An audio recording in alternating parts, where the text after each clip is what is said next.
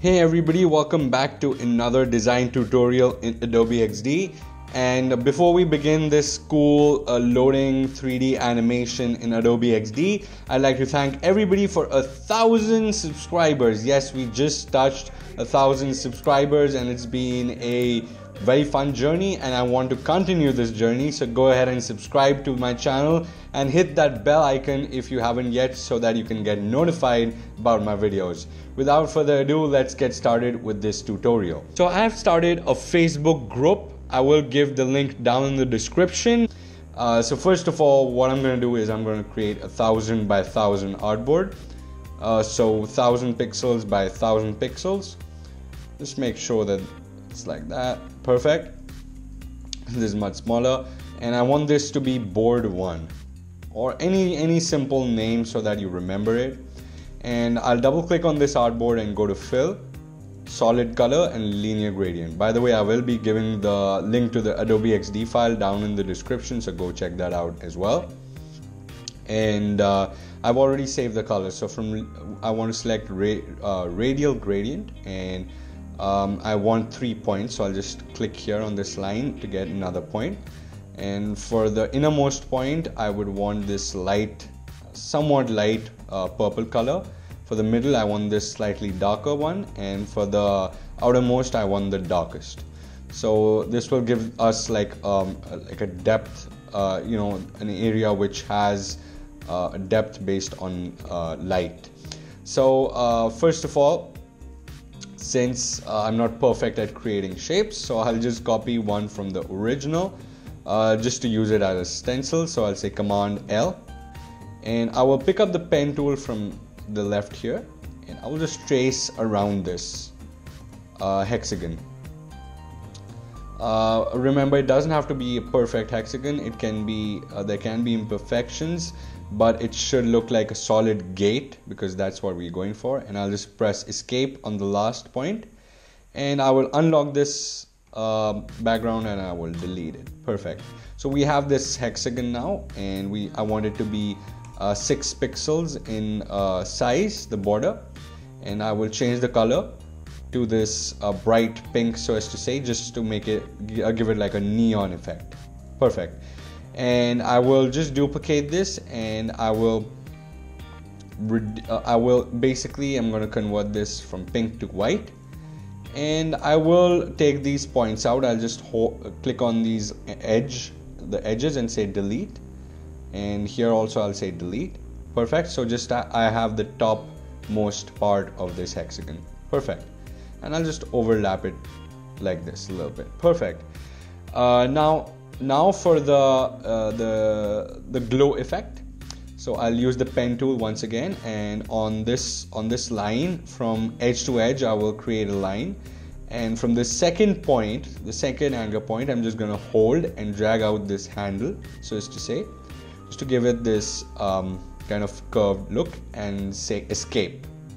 Now I have this basic shape ready here, and I will fill it, and I'll remove the border, and I've already created the gradient for this, and I'm going to edit the gradient from here, just like this, just to give it this panel like a glow, like a little glow.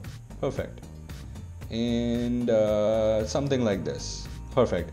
And I'll reduce the opacity of this glow from 100 to about 80. Perfect. And I'll duplicate this and put this on the other side as well. I'll just rotate it, and once I've rotated this, I'll put it here, and I will rotate it just to make sure it fits perfectly on this edge. And perfect. And I'll make sure that it's at the back so that it's not overlapping anything here as well. Perfect. Now we have the glows ready. Another glow that we'll create is at the bottom. It'll be like a slight oval like this. Remove the border, and I have again color which is ready, the gradient here. And by the way, I will be linking the XD file down in the description, so you can go ahead and check that out. And I will make sure that it's right here, and I'll make sure that it's below the line. Perfect. Reduce the opacity from 100 to 50. or about say 70. Perfect. And I'll bring this over to the other side as well. That is perfect. Perfect.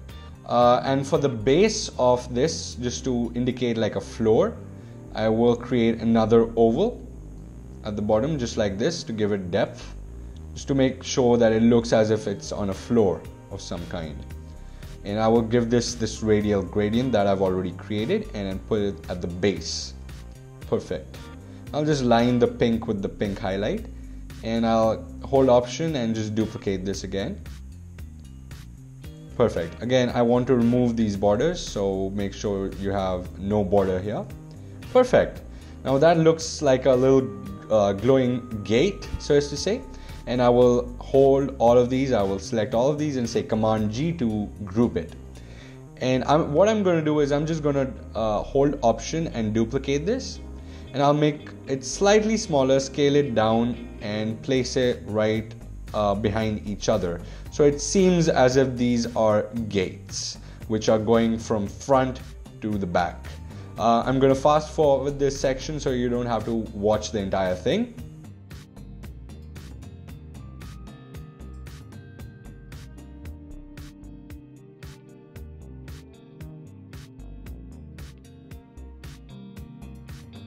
Okay, now that we have everything ready, I will make sure that the last gate is slightly low in opacity, so I'll say 50%, and the second last should be about 70%, just because they're, you know, at the back of the line, so as to say. And I'll say I'll hold the artboard, I'll select the artboard and say Command D or Control D to duplicate it, and I will hold this entire thing and I'm going to scale it up. Just so. Perfect. And I'll make sure that it's centered out. Again, to have a guide of where the first panel is, or the first gate is placed, I will place this rectangle at the base of it, just as so. And I will copy it to the next one here as well.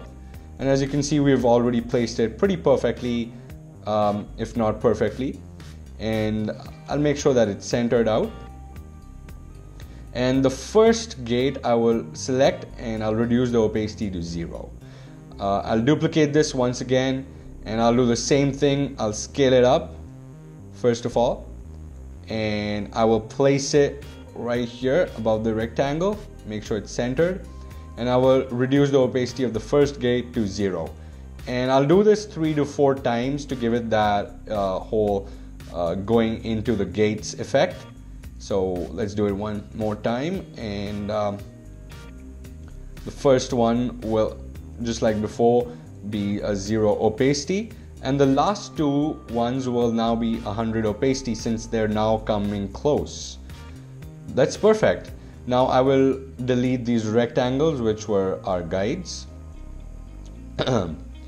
And now let's make the magic happen. So I'll select prototype from here, and on the first artboard I'll select the first artboard and bring the arrow here, and rather than saying tap I will say time and duration of 0.5 seconds delay, and from transition I'll change it to auto animate and make sure it's ease out in about 0.5 seconds. Perfect. Second artboard as well, we'll do the same. Everything is copied, just change it from 0.5 to 0.0 seconds delay. And we'll do it for the third one as well. And for the fourth one, I want it to come back. So I'll just bring this arrow back to the first artboard. And selecting the first artboard, let's make the magic happen. I'm going to select the desktop preview from the top right hand corner here. And as you can see, the effect is real. You feel as if you're going inside it, and it's like a optical illusion, so as to say, and it acts as a really cool loading animation. I hope you liked that video. If you did, go ahead and smash that subscribe button and also hit that bell icon so that you get my videos in your notifications every Monday and Thursday. So stay tuned. I hope you have a great day and enjoy. See you in the next one. Peace.